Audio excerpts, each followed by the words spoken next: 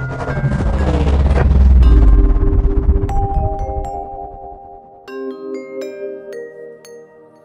there everybody, welcome back. I am the Gerbil, and I do not normally do Galactic Challenge videos. They're just not really my thing. I generally am not the greatest at them. If you want more in-depth, better Galactic Challenge videos, check out my friend Scribe or my other friend Bit Dynasty's channel. But I am an expert on Ewoks.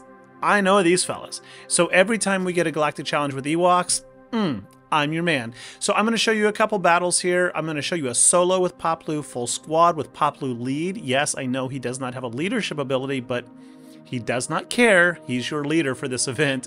I'll also show you two battles, I think one or two battles to get the other ones, the opportunistic advance, which you got to attack out of turn 20 times, and the unguarded win without a tank, because Paploo's a tank, and you cannot do this with Ewoks, I believe, without a tank. Now, caveat, before we get started, my guys and my bears and my characters are high relic. In fact, my Ewoks are relic 9. My Paploo is only a 7. I know it's sad.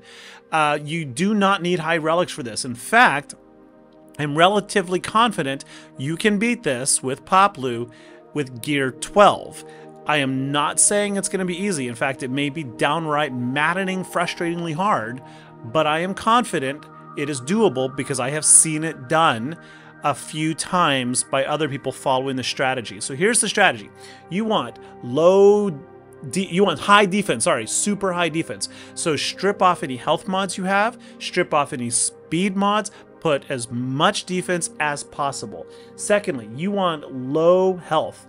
Very low health. You're going to get a lot of damage over time, so you're going to get a lot of thermal detonators. Those are both health-based effects. The more health you have, the more damage you take. So reduce your health pool so you take less damage. Next, you want high protection. The protection, Paploo's protection recovery is intense. So as much protection as you can recover, you will avoid the low damage Boombas from the low health. You want low speed because you do not want to take turns. The more turns you take, the more the faster you will accumulate things. You want the Jawas taking turns so they die. And finally, you want a crit avoidance arrow because thermal detonators, when they go boom, they do damage based on your own critical chance rate. So Paploo has a pretty low crit chance rate. Put on a critical avoidance arrow on him, and he will basically never be critically hit. Well, he will be, but not as much. All right, so here we go. Let's get started. First video, Paploo solo. So here we are, tier 10. Here's my stats. You can see, whoop, other arm. Nope, they're right here. Here's my stats. So you can see at relic 7, I got 68,000 health, 101,000 protection. Very low speed, under 200. Now, the strategy is pretty straightforward. Basic. If you get, if Paploo gets trapped under the healing immunity, which will happen eventually, that is when you use his second special. Because the second special will cleanse off all the debuffs on him. Like right there, I got it. But wait, I am in no danger yet. I'm in no danger, so I'm not going to use it yet. Now I'm in danger, so I use it, I get my defense up again, and now you see Paploo healing. Why does he heal? Anytime he gains a status effect, positive or negative, buff or debuff, it doesn't matter, he recovers 5% health and 5% protection. So as the Jawas are debuffing him, as he gains damage over time, as he gains thermal detonators, he actually heals, which is great. You just gotta not take turns and use his second special to cleanse off the healing immunity, and it's done. It's over. Now, the first special will give him Taunt, which is, you know, it's a healing ability. I think technically, I don't recall, I think maybe it even puts him into Stealth, which strips the Stealth and gives him Taunt, which would be 10% healing and health. I don't remember. Maybe that's just a Wicket Paploo thing. But yeah, that's it, folks. Basic. All right, let's look at the next one. Full squad of Ewoks. And again, my apologies. I know I have relic 9 murder bears. They're my passion squad. Leave me alone. How does this work with a full squad? Same as it did with Paploo solo, except I did not remod him here. So I have high speed, which is why he went first, and I have very high health, which is a danger. This is a big bad danger. The strategy though is the same. avoid speed. Avoid anything that gives you speed. Do not daze the Jawas with Law Grade. Do not do the hypnotic visions to give it, or whatever, to give everyone 20% turn meter. Do not do not use Chirpa's mass assist. Do not put Chirpa or Teebo in leadership positions. You want as slow as possible. So basic as much as you can. You can get attacks out of turn by Chirpa healing, which will give retribution to the squad. So you'll get attacks out of turn. That'll give you the attack out of turn feat. So that's great. You don't even have to worry about assists. You just basic and retribute, right? You can use Wicket to call Ewok Elder, or Paploo. I would call Paploo, though, to assist, so that he gains the stealth, dispels it, gains the taunt, recovers 10% of both. And then use Ewok Elder to cleanse the damage over times. You cannot get rid of the thermal detonators, but you can cleanse the damage over times. And then, of course, use Paploo to basic to remove defense up on targets of opportunity. So here we go. We're going to heal everybody. We're going to basic. And that's it. Just rinse and repeat. Heal, basic, retribute. Heal, basic, retribute. Heal, basic, retribute. Eventually, the Jawas will accumulate enough damage over times that they will succumb to the event modifier and go boom on their own.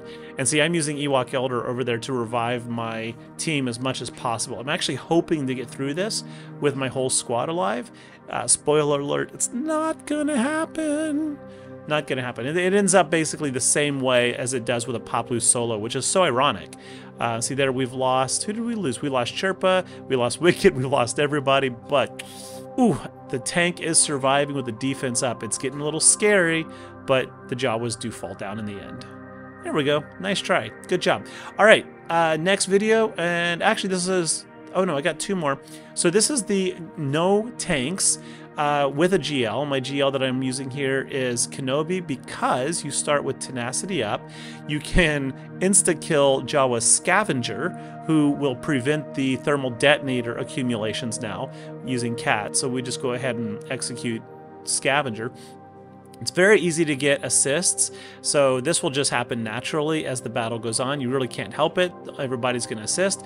I've got Barriss in there because A, she's a healer, and B, she reduces or heals as you take damage. I don't know exactly how the kit works. I haven't read it in so long. I also like Padme over there because Padme is going to give you protection up. So she can cleanse off the damage over times, give you protection up to help absorb the thermal detonators that you're accumulating, which I thought I got rid of Scavenger, but somehow we still have a bunch of thermal detonators. Maybe it doesn't matter. Event modifier, maybe it just comes in. Doesn't really matter in the end. So you can see we got rid of Nebbit, we got rid of Scavenger. Now we are just surviving and waiting for the event modifier to take out the other Jawas.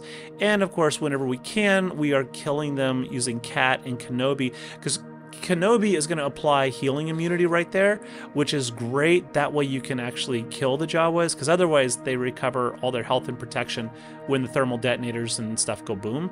So Kenobi stops that. Man, look at all the dodges. It's crazy. And there goes one. And here we go. We're going to get another big assist from the whole team.